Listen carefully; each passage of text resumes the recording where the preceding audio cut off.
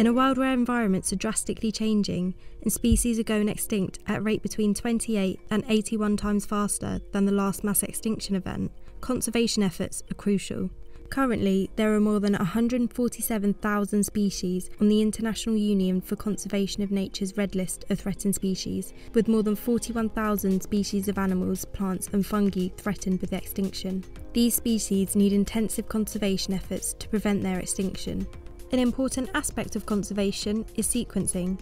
Sequencing enables researchers to monitor biodiversity, assess genetic diversity within species, check for the presence of invasive species, and carry out disease surveillance. The sequencing of species allows researchers access to high-quality reference genomes, which helps us understand more about a species' biology and physiology, phylogenetic relationships and adaptations, and allows for improved markers for IDing species or even individuals, for example via environmental DNA.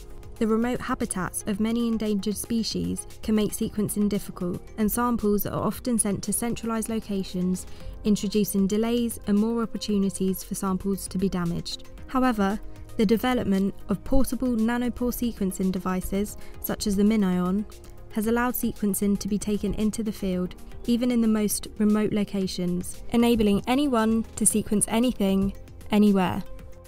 Detailed reference genomes of endangered species are integral to the success of conservation projects, providing key information regarding phylogenetic relationships, the identification of species with environmental sequencing, and a litany of other uses.